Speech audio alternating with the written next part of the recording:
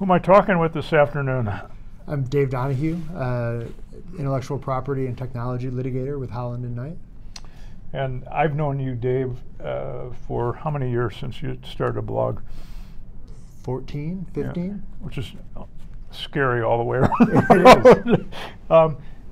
Why did you want to start a blog?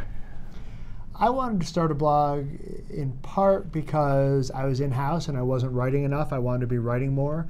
I also had seen a few people at that time start blogging and really become thought leaders, and I thought I had some value to add and something to say, and I wanted to get it out there. Yeah, and I can remember the first time we talked, and you said, and I said, what's the goal? I said, I want to be doing IP litigation for a very large firm in downtown. Yep. Downtown Chicago. Part of me was like, well, that's ambitious. That was definitely my goal. Where were you working at that time? I was at Delphi Technologies, Yeah. a tier 1 auto supplier. Right. What happened as a result of the blog? What started to happen? What did you start to see go on? How long did it take? First thing was friends noticed that I was doing it. People that I had worked with in big law saw that I was blogging, reached out to ask about it, either because they were interested in doing it or because they were interested in something I wrote. Frankly, that led to job opportunities in the first instance where I already had some credibility as a lawyer, and it reminded them of my ability and sort of my drive and effort. Then I started hearing from clients and potential clients.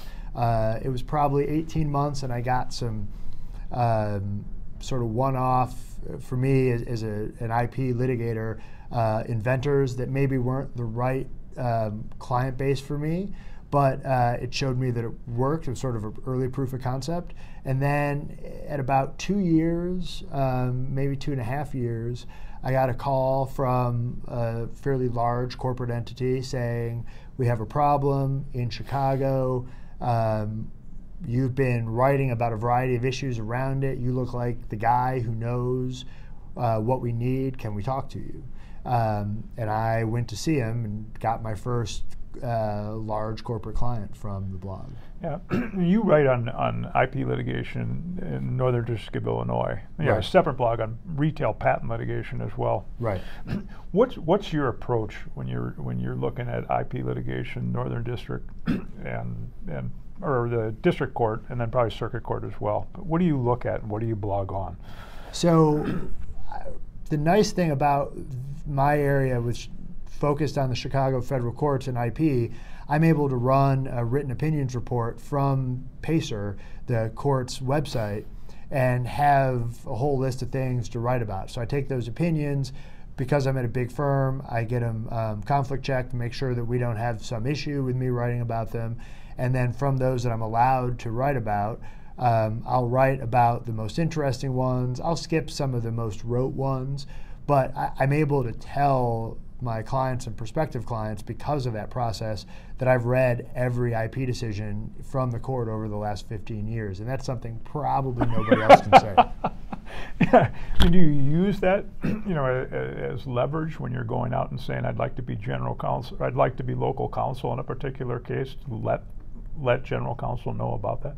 Absolutely. So if I'm going to write an email to a client or a potential client about a new matter in Chicago, one of the things I'm going to send to them is the tags page for the blog for the judge that they're going to be before.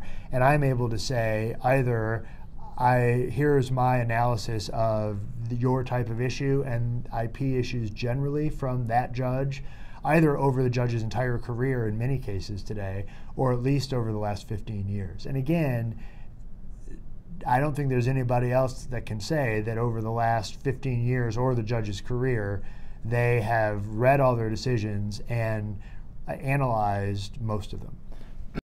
Okay, we're back at it. As far as the number of cities around the country that have a district court and appellate court, where somebody could be doing IP litigation, there's a number of lawyers, that have, maybe dabbling isn't the right word, but they've done some of it, but they haven't remained consistent. Why do you think that is? I think that it's tough to be consistent. Right. For a while on my blog, I kept a list of regional IP bloggers. And at times there were 10, 15, 20 of them, which is probably about the right number in terms of regions. Right. There are Michael Smith in East Texas started around the time I did. He might have started before me. There are some firms in Delaware that do a version of it that have kind of stuck with it more or less. People have tried in Eastern District of Virginia, Massachusetts, a handful of other districts around the country, but I think it's really about being willing to keep going when things get busy. Yeah. How valuable would that be as a body of work? I'm just even thinking for secondary, I don't know if secondary law is the perfect thing, but it's close because you're giving insight and commentary on judicial decisions both at the district court and the appellate court. If you had that across the country. I think it's really important. It's important from the trends that you can see. Like I will identify certain things with certain types of opinions, or we have a couple of judges in the district that have some quirks that are important to understand, and my opinions highlight those for people and can save embarrassment and some fines for the lawyers on the cases. Stuff that you'd have to really dig for and be looking for in Westlaw to find it. The other thing, I at one point did a post on the top 25 or 50 things to know about the district, or a series of posts that added up to that number. And I've been told that a number of big firms around the city send their lawyers, their new lawyers, to read those posts as part of their education with the firm about how to handle cases here. And that's a big deal. You don't get that other places. I mean, over time, and you've been doing this for 15 years, I mean, your stature, in the IP litigation bar in Chicago, it's got to make you feel pretty good with the level you've reached, and I'm sure you're always trying to get better. I mean, the blogging has to play a large role in that, and how you're viewed among the community, the judiciary, the whole thing. I mean, you're a lawyer's lawyer. Well, absolutely. I mean, I've got cases in the district, so judges and other lawyers see me in those cases, but it's going to be, one group of lawyers at one firm or two or three firms if it's a particularly large case, and a judge and a magistrate. So you can only touch so many people at one time, whereas with the blog, I've got judges reading the blog, I've got clerks reading the blog, and in fact, at one point, somebody in the media said something that I took offense with about a judge in the district, and I wrote about it and said I thought it was beneath the particular editor of a particular newspaper who wrote the piece, and it was offensive to the court. And I heard through kind of channels from the judge indirectly thanking me, because no one else had stood up for the judge, and the judge didn't feel that the judge could respond. Well, at one time you won it. Didn't you win a journalism award here locally? I did. I won a journalism award for my reporting about a series of local patent rules that the judges here installed 5 or 10 years ago. And it was an award that was often run by reporters who are reporting on like terrible conditions for children or prisons, and as a lawyer, not a trained journalist, I won that award for my reporting. Yeah, which is pretty. It was a big honor for me. I would think it would be a huge honor for you to do that. I mean, coming at it from a person that's not normally covering those type of things or working in that arena all the time. Where you're sitting today, I mean, I'm not asking you, which cases come from the blog or whatever, but what's the role of your blog in business development today? So if other lawyers that are thinking about blogging are coming to you and asking, how does this work? What's its role? How do the cases find you? You seem to be doing well. You have a good reputation. What's the blog's role in all of that? So there's a group of clients that'll find me from the blog. They'll be doing their research, and the in-house lawyer or the principal of the company will identify me as a thought leader and reach out directly. Or I've written about something similar, and they'll reach out to get my thoughts. And then the other place is really as a thought leader. It's exactly the clearest thing you can do with a blog. So I might email a client or a potential client and say to them, you've been sued, here are my thoughts about your defense, and here are my blog posts about that judge's opinion, either for the last 15 years or opinions on all of their IP cases over the last 15 years or for their entire time on the bench. And that's something that differentiates me and my team because nobody else can say that. Yeah. Our mission, or my mission, is to connect lawyers with people, for good. And that can mean different things in different types of situations. When I think of you, personally, I think of, you have 3 kids, you're living in Chicago, not the cheapest place to live, in the country. You're working hard to make a living. So I know it sounds corny, but I think of the fact that your blogging is helping your family. I mean, maybe not in an indirect way or direct way, but I would think you have some pride in what you've done along those sides as far as built a name, be able to support a family, help your kids, send them off to college when they're ready to go. I mean, do you ever think about that part of it at all? Absolutely. My kids know about my blogs. What do they say about it? They think it's neat. They think, they don't fully understand it. They're 13, 11, and 9, so they're not deeply invested in intellectual property or what Dad does besides whether my office is good for hide and seek. But they're aware that I'm doing it. They're aware that it's an important part of my job.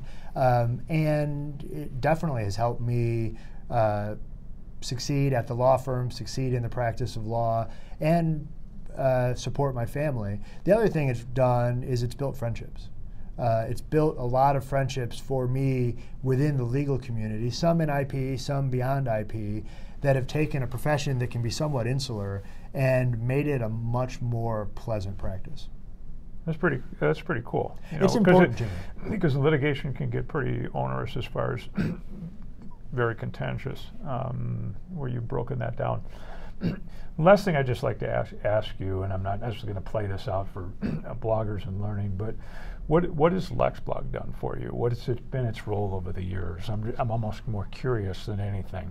But have we played a role in helping you along the way? Oh yeah, I mean, the first thing was you guys taught me how to do it. I mean, you built the website, and that was important, but probably I could have found someone else to build a website. Right. And frankly, 15 years ago, the website didn't have to look as good as it did today. I initially published a little bit of my own on a blogger platform. Right, which was free. Which was free, with a terrible pun as a title. I forget what it was, but mercifully you steered me away from the bad pun. You taught me how to blog and what I should expect to do, and you set expectations for me of what success would look like. And that helped me not get disillusioned and keep going. And you develop that community. I mean, a lot of the community that I talk about is really started by LexBlog. You got me involved with the guy from the anonymous editor that who passed away, but who did the weekly roundup. That's thing. right. And he connected me to other people, and then there were other people within the LexBlog community that I got to know because they were LexBlog bloggers, and a lot of education. You guys used to have some webinars and things like that. Right. That I would attend, and I would learn either something about the platform or something about how to blog better. And then, of course, the Real Lawyers blog, which I've always read to find out what's happening or what I should be thinking about next. Yeah, and it's something we're trying to get back to stronger, to get back to our roots. Because I still remember the first time I chatted with you in a a 2-person office, down by the water on Bainbridge Island, and you were a really good client because you didn't let me go. I mean, 4 months in, 5 months in, down the road, is this going to work for me? And at that time, I'm telling you, have some faith because I'd only started the company, half a year before. So I didn't have people like you that it had worked for. But that idea of you're going to taste something probably in the first 180 days, don't know what it's going to be. You're going to get a year, and you're going to go, okay, this seems to be something that could really work. And that by the second year, it's going to should start to really take off. But like you said, it's not easy to do that. Last question, what's the difference between a successful blogger and those that fail? Is it just consistency? Or is it more than that? I think it's more than consistency. I think it's consistent quality. Because if it's not good content, if it's not well written, if it doesn't present you well, What's quality? I mean, when you look at a blog, what grabs you? Well written, has some ideas. Thought, yeah. It's more than, like, there are a couple of guys that are out there that now republish their old content just over and over again, and they're honest. It'll say republish from some date. That's not, to me, that's kind of a failure, right. because once you see that, you feel a little snookered. Yeah. It may still be good content. Like, in fact, as we've been talking, I've been realizing there are a couple of posts that I need to update and republish. But I'll update them and republish them, and I'll tell them that I published it before, but I've revised it, added to it, changed it. But I think it's quality, and that can mean a lot of things depending on what you're writing about. I mean, for me, I'm writing in the Chicago blog about cases. So most of my ideas aren't earth-shattering, but they're concise, they're correct, they drive the points that people need from them.